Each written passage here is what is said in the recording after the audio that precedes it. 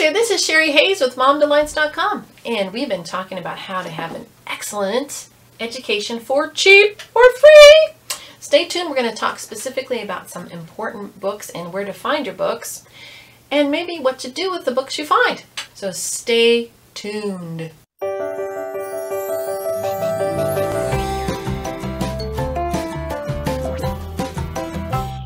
We've made our lists with some things we're interested in, some things we have, some things we're interested in maybe, and now we're going to talk about where to find those things. Now, I talked about that one list where she has both like old-fashioned education, and also that one list where she had the links to where you could find the free things.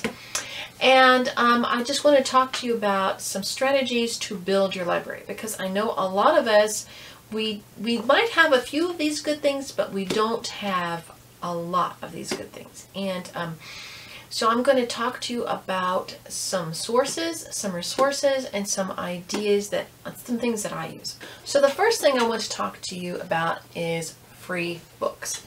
There are two main sources for me, and there's a way to combine both. I'll tell you in a minute. One of them is Google Books. Google Books, if you do the right search and you click on free books only, you will get books that are in the public domain that you can download and print out, or you can read them through the Google Play app on your phone.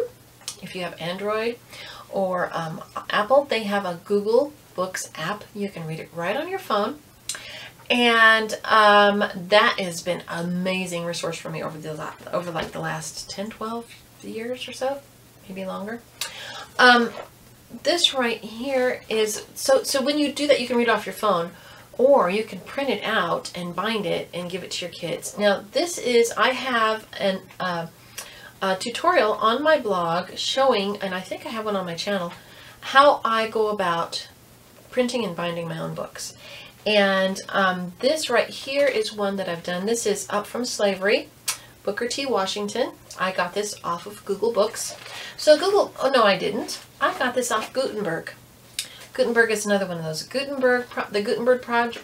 Gutenberg Project has lists and lists and lists of public domain books that have been digitalized, and they're a great resource. This Up From Slavery was from there, and I went to Rosegate Harbor, I'll put the link below, and I learned how to format this book from the Gutenberg formatting into a book that is readable. And so as you can see, it reads just like a regular book. And I printed this out, and I have a long arm stapler, so I stapled them in books of 20 pages, I think. Yep, it's like 5 pages, but it's 20 printed pages. And then I used a hot glue gun, and I hot glued the ends of them together. So this is like a perfect binding idea that has hot glue all along here. And then I took a file folder and I glued that onto there. And then I printed out, I used Microsoft Publisher, and I printed out covers and spines, and then I glued those on, and then I put some contact paper on it. So the end result is, this is a book that feels and reads just like a regular book. And here's another example. This is George MacDonald, The Light Princess, and other fairy stories. And we love George MacDonald's The Light Princess and other ones that he's written. And so, yeah, well, this one is well loved, as you can see. This is a favorite. So this reads just like another book. And I have others. I have a whole bunch of others that I could show you that I've done. I've got readers, and I've got math books. I've got all kinds of stuff that I did this way. You can get pretty colors for your covers, and lots of people, they don't go to this extent. They just write it on the front, you know, what the book is. And there are all different ways you can do this pretty cheaply. You can take and print out the books, and you can put them, just 3-hole punch them and put them in a binder, and they can read them. Easy. I also have books that I took and I printed out, and I did it 8.5 by 11, but I punched it, you know, I think I did like, I usually do like 5-hole punches, and then you use dental floss, and you kind of go round and round inside each of the holes to bind it together, right? And then you put a cover on each side, and then you put some duct tape like you can get colorful duct tape on there, and then you've got a book. I don't have one right here to show you, but they're pretty simple to do. And you just use cardstock. You just print something on cardstock for the covers, and you can put some contact paper on there to make it, you know, more, to last a little longer. And then you can use one of these file folders, and you can just put it on there and cut it to size. And there are all kinds of different ways to do that. The other way that you can take advantage of these books for free is to buy a Kindle, and then you can use Mobi files. It's M-O-B-I, and they have those. Gutenberg has Mobi files, and so does Heritage History. Heritage History is another one of those places where you can find all kinds of history books, and for free. It's all free, and I'll put the link below for that. So those are some sources for free books. You don't have to have a library card. Now there are sources for all kinds of other free things that you can print out, that you can use as resources for your kids along with this. And I'll just have to do another video on that because there's so much. I've been gathering lots and lots lately. But anyway, so there are some sources for that. Now, we're also going to talk about buying physical books. And right now, we're still dealing with the aftermath of the COVID-19 scare. And so I think some of us might be more limited than others. Where I live, the library isn't open yet, but used bookstores and thrift stores are still open. And that's a great source, especially for classics, because classic books are the ones that have been printed and printed and printed and printed. So there's always some laying around someplace in some thrift store. So, you know, lots of times, like if you get a paperback, one of those is like 25 to 50 cents, and a hardback might be $1. So that's an easy way to take some of your money and go and stock up on the classics, the ones that are printed often. Also, another source for that, if you in your area they are having garage sales. Maybe the thrift stores aren't open, but people are, that's out in the open air. You know, it's not really very possible that anyone could transmit anything, and so they might be you might be able to have garage sales in your area. That's another great place to look for books. And what you do is, since we made the lists last time, you take your list, take the things that you wish you had, then go to your thrift store, go to the garage sale, and look for stuff on your list. Or if you find some books, see if it's on your list, you know, because sometimes you don't want to buy something that, like, it'll be a nondescript cover, and it'll have a title, and you go, is this any good? I don't know. So if you have your list with you, you can look it up and tell, well, is this something that's really going to be good for my family? So those are just the classics on these, but I'm going to turn you on to something that is so terrific. Now, I'm going to suggest something to you, and that is that what we think of as educational materials, as we talked about last time, is usually either fluff or boring. But there is a whole industry that has been built around the idea of making information available and interesting. And that is the nonfiction book industry in the United States, and it's been around forever. And everywhere you go, you're going to find nonfiction books that are marketed to children and adults that are going to be so interesting. It's going to be like eating candy steak. No, it's going to be that total nutrition bar, but it's going to taste so good. Let me show you one example of something that I found at a library book sale. Let me show you. This book, which I've recovered to protect it, and also because the original cover, I don't know, it wasn't that interesting. So, and it also looks better in my library if they're, you know, all the old books have the same paper. This is the ABCs of Nature. This was produced by Reader's Digest many years ago. It's called, see, you can see Reader's Digest, ABCs of Nature, a Family Answer Book. So it's a reference book. It really is. But you'd be surprised how much your kids will want to sit and read it. In fact, this was done in 1984. And this book right here, if you can see, it starts with the Earth and with the solar system. And it gives lots of information. And it talks about the atmosphere, it talks about geology, all those things about earth science that we're supposed to teach kids. But it doesn't make them think like it's a school subject. It's about just learning about fun things that are interesting.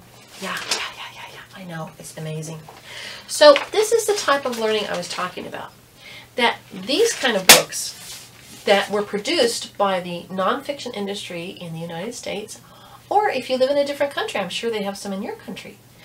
What you do is you have them laying around, and accidentally your kids might pick them up and start reading them, and then they'll all disappear, and you'll have to go search for them because they've been reading them to themselves at night before they go to bed, or just different ways. So these are amazing, and this is kind of a really lazy way to teach your kids, but it's excellent. But you can also assign things to them with these books. So gathering these at your garage sales, your thrift stores, is so amazing. Okay, then here's some modern stuff that has been done. This book is pretty much everywhere. It's been in print for a while, so you can find used copies on Amazon. You can find this. eBay is an amazing place to find books. I have ordered lots of books off of eBay. Or Amazon. Amazon, when they have their used portions, they have a lot of thrift stores around the nation that sell their books on Amazon. And you go to the used part. I'm sure you already know this, but if you don't, this is the way things work. Ah, yes, very fascinating. How a helicopter works, right? These are the kind of books that kids should be using. But instead, they get the boring thing at school where they say, here are the elements of blah, blah, blah, blah, blah. Now, read this section and answer the questions. I hate that. Don't you hate that? I hate that. When I was in school, you know what I used to do with that? I wouldn't even bother reading the chapter. I'd go to the questions and I'd use the index and I'd look up the answers, and I would never even read. I did that a lot. I really got high grades too. Scored high on tests, but I didn't remember anything they taught me. That is not the way my kids are taught. Okay, so let me show you some other things. This is something called We Had Everything But Money.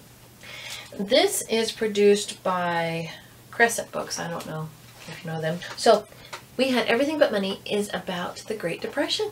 Yeah, a historical era, and they have other ones that are like this. And it has pictures from the era, and it has personal stories of how they lived during those times, and then gives some different information of how it was, what it was like during those times, and the different things that happened, and all of the different culture that happened around. And this is like the CCC made men out of many young enrollers, or enrollees, sorry. And yeah, so this is a fascinating way to do a period of history. And I got to tell you something, and I'm gonna give this to you, and it's gonna really rattle your brain a little bit, but it's gonna set you free. Did you know that you don't have to give history to your children in a sequential order? Did you know that you can have your kids enjoy different periods of history, or different stories from history, or different events, or different people from different historical eras, and that your kids are able, very capable, very, very, you'll be amazed actually, they can put it all together in their own timeline in their brain. I know that because I've done that before. Haven't you done that before? I mean, our kids are not as stupid as we make them out to be. They can do that. They can handle it. You don't have to have them, okay, now, children, this person lived in this part of and so we're going to study all about only this era all together. I mean, I've done that before, but my kids, like, at a certain point, you can only cram so much about a certain era in their brains at once, right? They get bored. They get tired of it. You may go over it for a little bit, but then let it go. And let them enjoy the information they have at hand, and they'll put it all together themselves. Now, you can talk in general about this, and this happened, but oh yeah, I remember, and then this happened, and they'll freak you out because they know more than you do. Because they have been reading. Remember, reading, writing. Okay, so there's an idea. Just get books like this. Books that are part of our nonfiction book industry. Okay, now here's some other ones.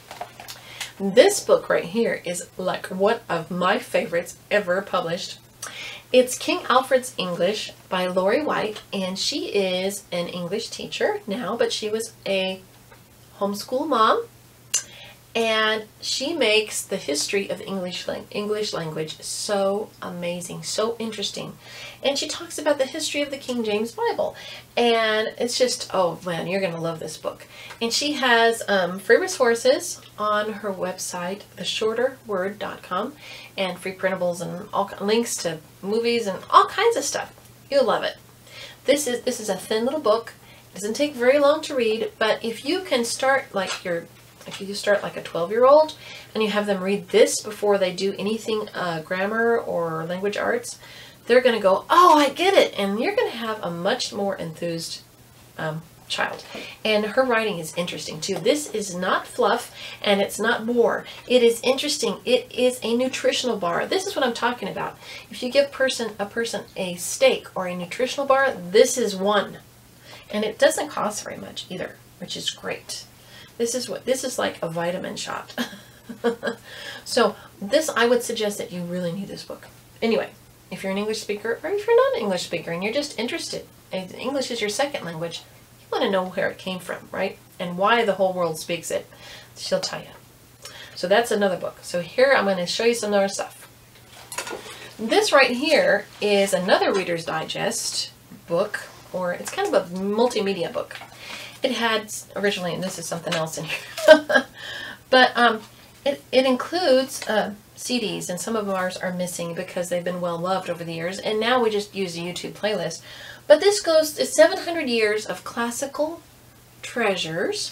This is not a school text. You won't find it, I don't believe, in any homeschool list. But you will find it all over the place on the internet, I do believe, and this is an amazing resource. Now, they have others like this, so you need to look for this. You need to dig a little bit. But it goes through the different periods of classical music, from medieval through modern. And it explains, and it talks about the different composers. And it has in here, my daughter is composing, by the way.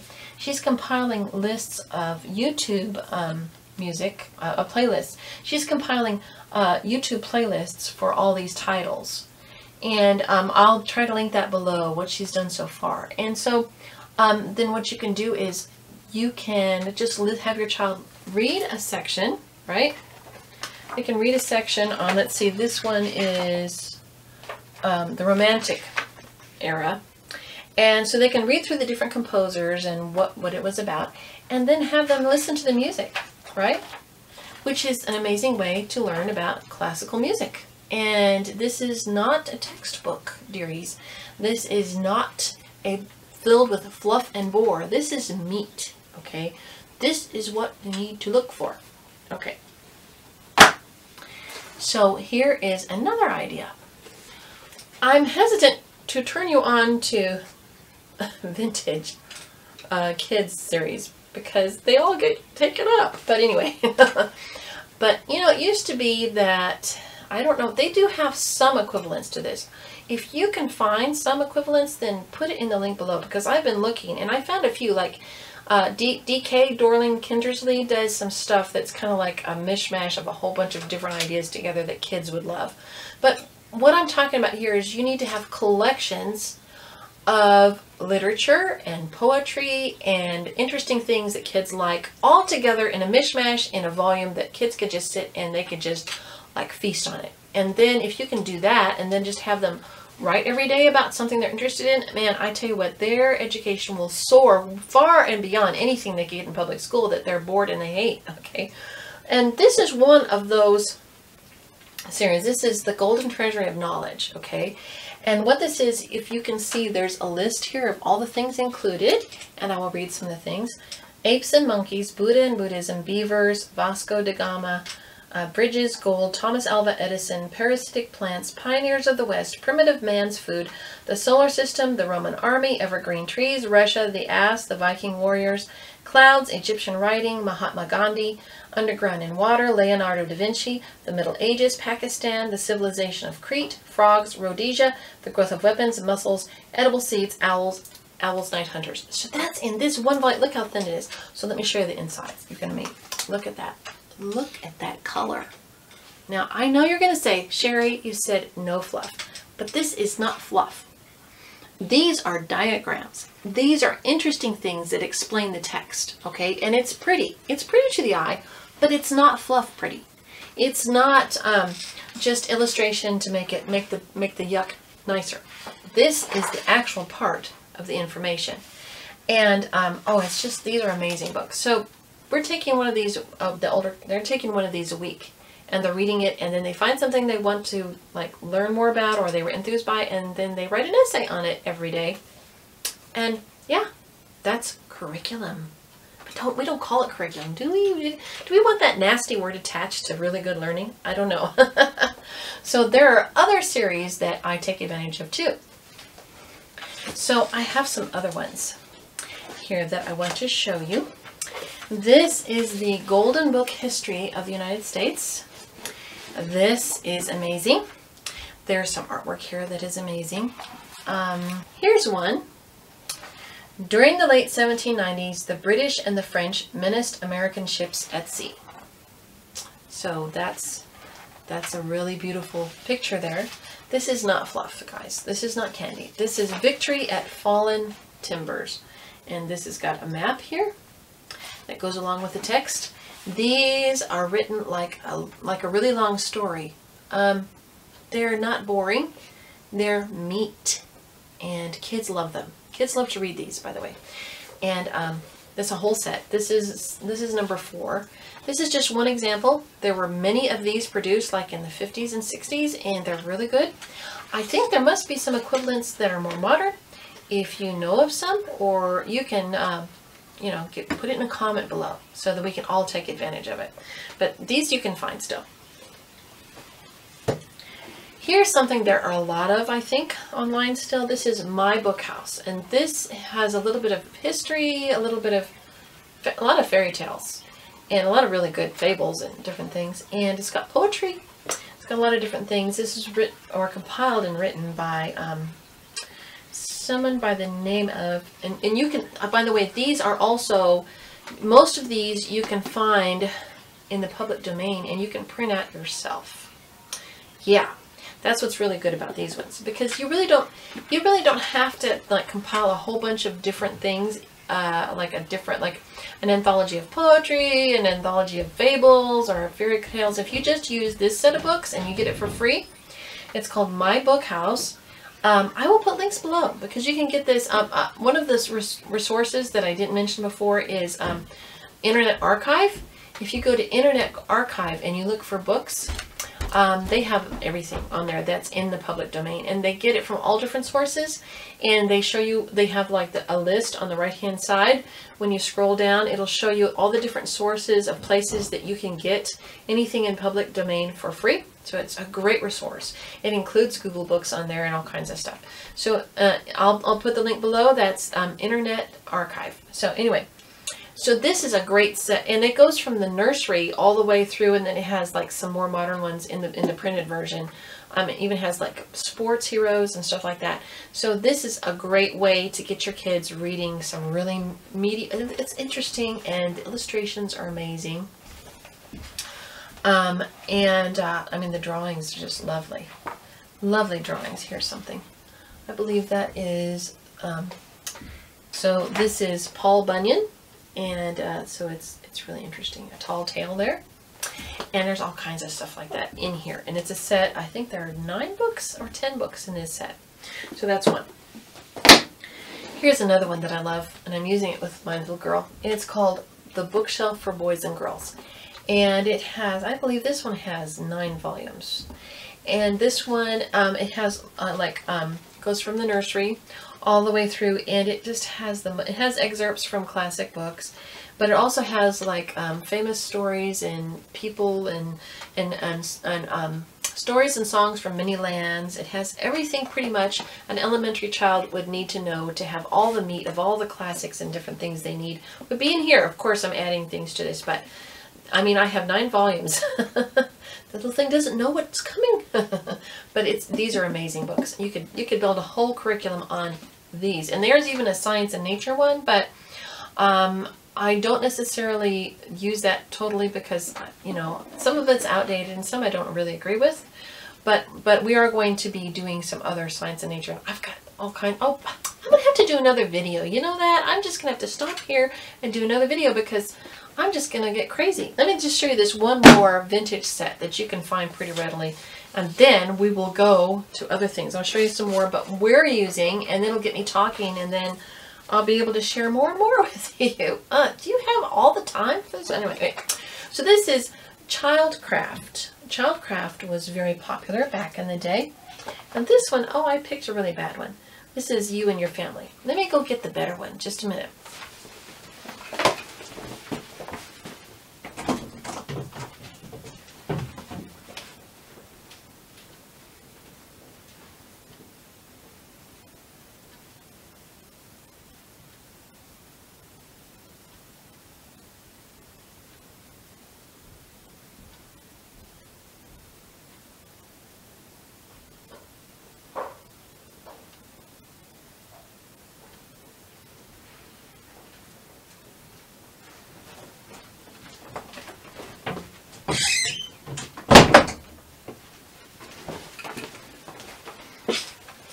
So when my kids were little, a friend of mine gave a set of these in a basket. And she said, we're moving and my kids never use these. So that's all I had. So this is a great boon to me. But look at these pictures. Aren't they lovely? These are old favorites for little kids and poems and different things they would like. And then it goes on and it has history stories. This is really good for young children. And I'm going to tell you that my kids love these, and I love these books so much that we absolutely wore them out. And they were falling to pieces. So I had to get a new set. And then the next set of children loved them. And I've used them. Look at these illustrations. And there's so much in these books. We loved these books to death, like I said. So those are great collections. There are some modern equivalents. I'm videoing, honey. There are some modern equivalents. I think they're like treasuries and stuff like that. I think Usborne probably has some equivalents. And so you just got to look around, but you need some things that gather all this stuff together. There's also Yesterday's Classics has a lot of older stuff that they've reprinted that is really great. And there's the Baldwin Project, and there's like Gutenberg and all those different things where you can find these collections. You can find beautiful stuff like this, and you can print them out. Now sometimes you have to do the black and white. I know it kind of takes away from the color, but you can get a modern collection, and they do a lot of that. So that's what. But I've got to stop. I've still got more to share. So stay tuned for another video at another time, and we'll try to delve more deeply even into what we're using to give you even more ideas and more resources that you can use. So you have a wonderful day. Like and subscribe. Bye-bye.